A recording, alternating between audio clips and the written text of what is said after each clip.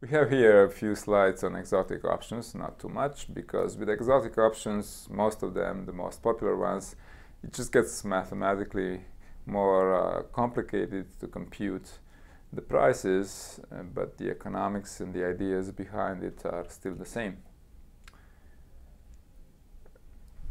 Well, the most popular barrier options most popular exotic options are barrier options, probably. These are options which are like call and put options, but they pay only if the price on the underlying reaches a certain level, a certain barrier before maturity, or sometimes they don't pay if it reaches that level before maturity. So they depend on whether a maximum or a minimum of the stock price during the lifetime of the option has gone below or above a certain barrier. Why are they popular? Well, they're just cheaper versions of standard call and put options. Why cheaper? Because they will pay as much as the call option, let's say, most of the time, but not if the stock price has gone over or below a barrier, which means it pays sometimes zero when the regular call option doesn't pay zero, pays positive. So it has to be cheaper because there are outcomes in which you will get less. Why would you buy such an option? Well, if you really believe that the underlying price will not cross that barrier during the lifetime of the option, then it's cheaper for you to buy such an option. Mathematically, it's computing you have to know the joint probability distribution of the stock price, let's say it's an option on stock, and the maximum or the minimum of the stock price, which translates into knowing the joint distribution for Brownian motion or Brownian motion with drift and the maximum or the minimum of that Brownian motion with drift. This joint distribution is actually known. There are, in fact, explicit formulas you can actually compute. If you integrate against that joint distribution the payoff of the barrier option, you can actually compute the price in the Black-Scholes-Merton model. You can find those, I'm sure if you Google around, I think there is also a book with all possible Black-Scholes formulas for all kinds of options. So if you Google around, I'm sure you can find those formulas.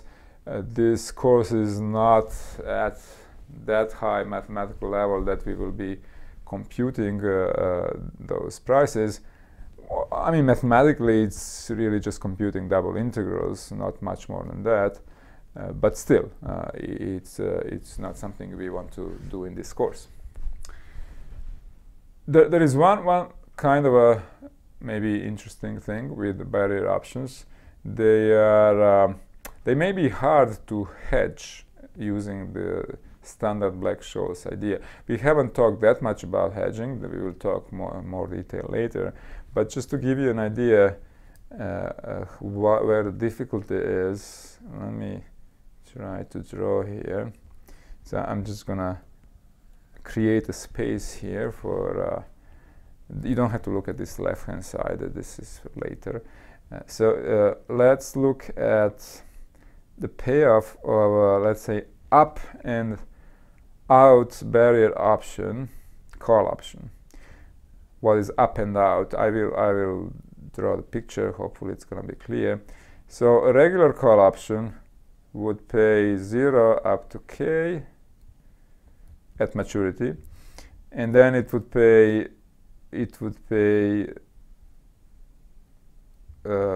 s minus k. An up and out barrier call option, there would be a barrier, let's call it here maybe B for barrier, and if the stock price ever goes above that barrier, the payoff becomes 0 again. In particular, at maturity, if the stock price is above the barrier, the payoff is in fact 0 again. Okay? So at maturity, this is how it would look like. But it also becomes zero if at any time before maturity the stock price goes above B. That's a classical barrier option.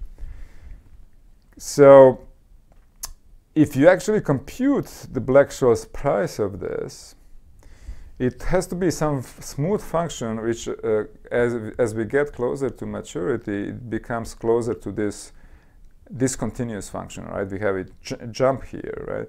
Not only this is not smooth at K, but also has a jump at B. And turns out, if you compute the Black-Scholes formula for this type of option, then close to maturity is going to be close to these thick red lines. So it's going to be maybe something like this, going closer to here, but then it has to get closer down to this guy. Okay, so something like that. The problem is if your stock is close to maturity and going and being close to barrier here, then you see here your delta of the option, which is the number of shares you have to hold, is positive, positive, positive, positive, and then it becomes suddenly hugely negative because you have to get down to zero. Now here, where it's hugely negative, it means you would have to go from long positions in stock when you're hedging to extreme short positions in the underlying. Okay, that can be very costly, right, in terms of transaction costs, the cost of trading, liquidity. So, and if your stock is going up and down, close to the barrier, below the barrier, but up and down, then you may have to go from long to short, high, long positions, and it would just kill you in terms of transaction costs. Yeah, so there are different ways of dealing with it, theoretical and practical. There is a simple practical way, which is you kind of pretend that you're hedging an option, barrier option with a higher barrier, let's say B prime, in which case your this function here would get here, and the short position would never be active below B, only above B. But once you're above B, you don't have to hedge anymore. The option is going to be zero.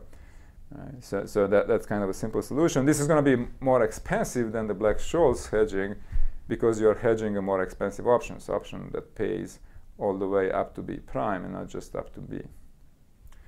This is just a story about barrier options. It's not in the main part of the course. Kind of just to indicate there might be some interesting things going on once you talk about non-vanilla exotic options like barrier options. Now there is also kind of historical anecdotes about trading and on barrier options on underlyings, which were small assets which are and don't have a high trading volume. And then if you're a big investor or big investors on opposite sides of the same barrier option contract, you can try to actually manipulate the stock by trading and moving the stock above, trying to push the stock above the barrier if you're on one side of the contract, or trying to keep the stock below the barrier if you're on the other side of the contract, so that you get money or don't lose money in the option contract. Now that's not modeled in the Black-Scholes-Merton model. In the Black-Scholes-Merton model, there is no possibility of manipulation. No matter how you trade, you are not moving the price.